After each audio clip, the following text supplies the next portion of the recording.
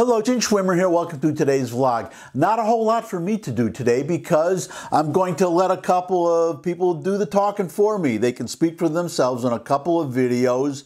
One short item I want to share, and then on to the main item, which is a Maricopa County ballot audit update. But first, I want to shoot over to the Middle East for a moment. As you know, the fighting continues between the Gaza Strip and Israel, Gaza attacking Israel, Israel defending themselves. That's the situation right now, but amid all of that, there are these calls from, well, even from our own president. We have a problem, or our president has a problem. Well, I guess we all have a problem with the far left of the Democratic Party, who seem to be the driving force of the Democratic Party right now. So Joe Biden is under pressure from them to denounce Israel. On the other hand, there's the whole rest of the country that he has to be concerned about, which supports Israel, understands that they are under attack, they are defending themselves, understands that Hamas is deliberately putting munitions and tunnel entrances and tunnel exits and rockets and rocket launchers in civilian areas. The Israelis are doing everything they can to avoid civilian casualties, which is completely opposite to what the Gazans are doing. There are Hamas. They're just firing rockets indiscriminately. They are only aiming to the extent of trying to hit entire cities. They don't have precision rockets. And if they did have precision missiles, there's no doubt in my mind that they would be using that capability to target civilians, not to target military, or not exclusively military targets. They would deliberately, well, that's what they're doing right now. They want to hit as many civilians as they can, and they also want to kill, this is the really disgusting part, they want to kill as many of their own people as they can. I've already mentioned in earlier vlogs that they have no bomb shelters. They do nothing. Well, I just told you a moment ago, they locate their military assets right within civilian areas, right next to kindergartens and hospitals, other civilian areas. But they also don't make bomb shelters. They don't make their tunnels, their terror tunnels, available to the civilian population to protect themselves against Israeli bombs that would not be falling if Hamas were not firing missiles at Israel. So you can see the dilemma that Israel has, on the one hand trying to avoid the civilian casualties, and on the other hand getting no credit for it, and these increasing calls for Israel to agree to a ceasefire, which they are not doing as I'm recording this, to their credit. But there seems to be this conventional, misguided, quote-unquote, wisdom that it's possible to negotiate with Hamas, that there's some way to reach a settlement, some way to create a Palestinian state, which idea the Israelis have pretty much abandoned. They see that that's not possible, even talking about the entire Palestinian Authority. Well, actually, they're separate now. The Palestinian Authority in Judea and Samaria, commonly known as the West Bank, and Gaza, which for all practical purposes is a separate state and is attacking Israel. Somehow there's supposed to be some kind of potential for a settlement, that Israel can negotiate some kind of settlement with Hamas that would bring peace, love, and you know, joy forever.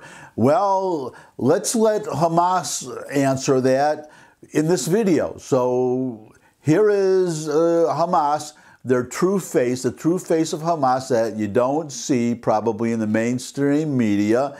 Here it is. Watch. وأيدينا على السلاح، أيدينا على الصواريخ، أيدينا على تفجير الباصات، أيدينا على العمليات الاستشهادية.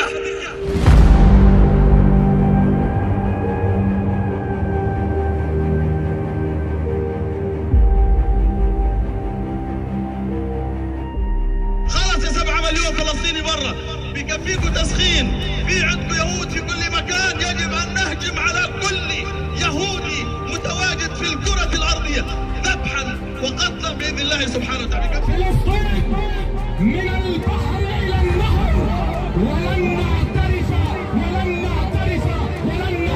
بإسرائيل. اللهم عليك باليهود ومن والاهم، اللهم عليك بالأمريكان ومن والاهم، اللهم احصهم عددا واقتلهم بددا ولا تغادر منهم أحدا. وبدنا اياكم يا اهل القدس بالسكاكين امعطوا رقاب اليهود كلها يتقف على العرق من هان.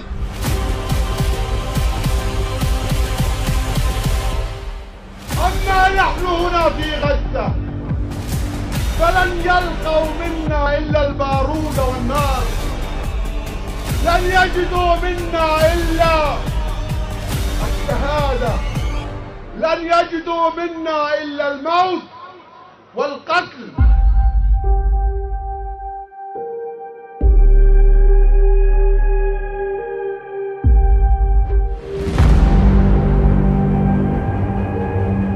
Welcome back. You just saw the video. You just saw the true Hamas as they really are. And someday I'll read you their charter, which is even more, well, it's just anti-Semitic. It's just Jew hatred from beginning to end.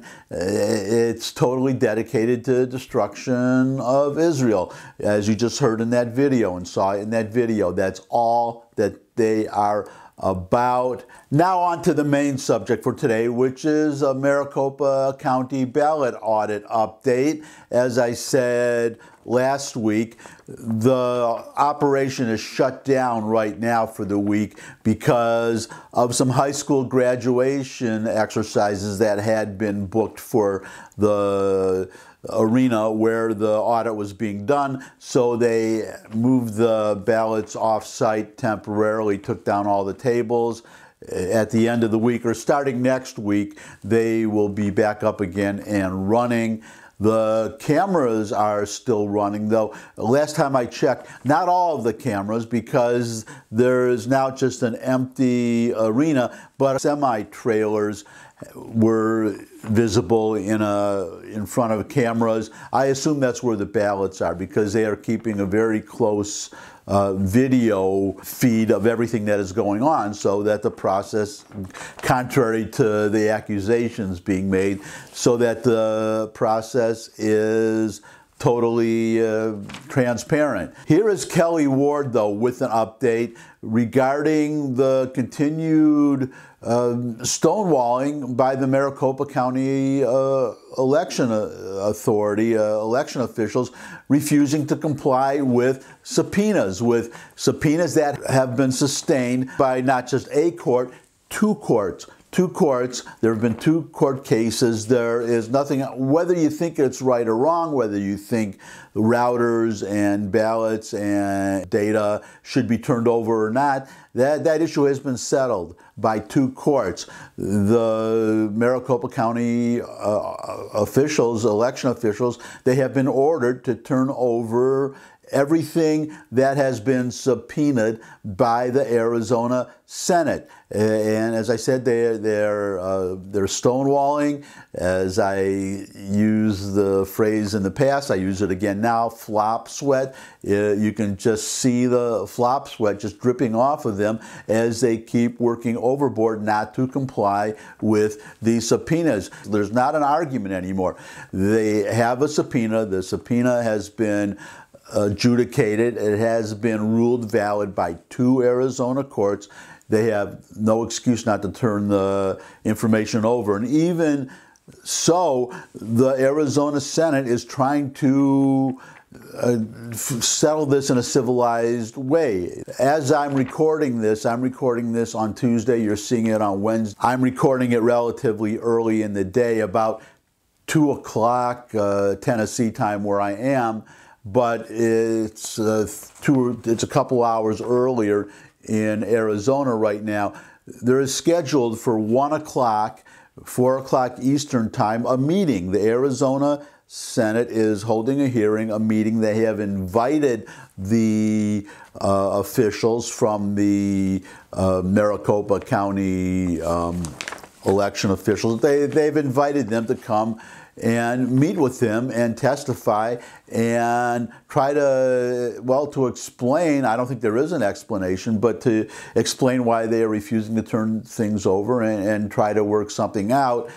Last I read, my latest information is that the election officials are refusing even to show up, and they even sent a pretty insulting 14-page letter saying why they felt they should not comply, which is fine. They can give any reason they want, but again, they have a valid subpoena. They are required to turn over the information. So I'm assuming that, and we'll see how it turns out. But I'm just guessing, I could be wrong, but my prediction is that this meeting will go nowhere, and the Arizona Senate is going to have to go to court again, and this is just going to go on and on and on. So, because again, why not, even if you think, no matter how fraudulent you think this audit is, there's no reason not to wait for it to be completed, and then you'll have a record, and then you'll have something that you could criticize. And Arizona will have something, the Arizona Senate will have information and videotapes and files and images of ballots to back up their side of the story. That's my introduction. Here is Kelly Ward, the chairwoman of the Arizona Republican Party. Hello, everyone. Welcome to America's Audit Update from the Republican Party of Arizona. I am your chairwoman, Dr. Kelly Ward. At my last update, it was clear that tensions were growing as the Maricopa County Board of Supervisors, together with the Maricopa County Recorder, Stephen Richer, were resisting the request of the Arizona Senate to meet at 1 o'clock tomorrow to discuss irregularities and omissions found during the audit process. The request was a simple one. Now, we found some serious problems. We need some serious answers, so let's discuss them in a constructive manner. Senate President Karen Fann was very professional. Well, that hit a nerve that has the Maricopa Board of Supervisors Chairman Jack Sellers and Recorder Stephen Richer launching an all-out war against the audit, against the Arizona Senate, and even against former President Donald J. Trump. In a matter of days, their names are now in every news outlet in America as they do the Democrats' bidding in trying to undermine and stop the audit. Is it just a matter of Sellers and Richards objecting to the Arizona Senate's request, or is it something much deeper? Well, let's look at a little history here because it's important. Let's be clear that the Maricopa County Board of Supervisors and their attorneys have fought from day one any attempt by anyone, including me on behalf of the Arizona Republican Party, to review, examine, test, or even question any portion of the results of the 2020 election process. Long before they started fighting the Arizona Senate, they characterized any attempt by Arizona voters to audit or hand count the ballots as fraudulent, irresponsible, and illegal. They said they've conducted their own audit and that nothing more is required. That is an outright lie. They fought hard against the Arizona Senate subpoenas requesting access to the ballots and the voting equipment. Under threat of arrest for ignoring the Senate subpoena, they asked for protection from the Arizona courts. Well, guess what? The courts sided with the Arizona Senate and its constitutional right and responsibility to review elections, the results, the processes, and everything in between. Even then, these elected officials fought back, and they refused to let Arizona election offices be used for the audit, that you couldn't go to the Maricopa County Tabulation Center. That resulted in the transport of ballots and equipment to the Veterans Memorial Coliseum. The response from the Board of Supervisors and the people at Maricopa County, attack the Senate as though they were jeopardizing ballot security as they were forced to move the ballots to another secure site, which they did with heavy security. What exactly is going on here? Are these just elected officials whose primary interest is voter integrity and election transparency, or are they typical politicians who are doing everything to protect their backside while keeping the voters in the dark?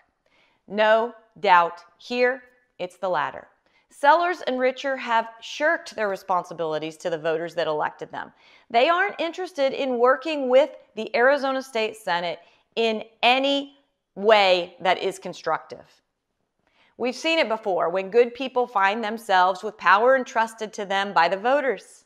They forget their time in office is temporary. They forget that they serve at the pleasure of the voters. They forget that their sole responsibility is to represent their constituents. Sound familiar?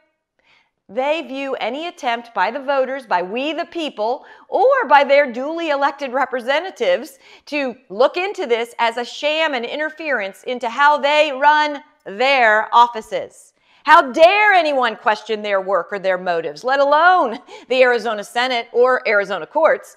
Their job is not to attack us, but to listen to us. But they certainly are not hearing us or our concerns. And that's why this audit must continue, why it must be completed. We need answers to real questions that, for some reason, some of our elected officials are hesitant to provide, or even worse, to even entertain. That's what America's audit is all about, answers to our questions. The pace of developments is going to be moving rapidly today, and of course, we will keep you updated as events unfold. If you want to tune in to the Board of Supervisors Dog and Pony Show today at 1 p.m. Arizona time, you can find links and info on how to do that on my social sites at Kelly Ward AZ, Kelly with an I. Thanks for tuning in. Don't forget, share this video and spread the word. Of course, if you can help us with a donation so that we can keep the pressure on, use the link below.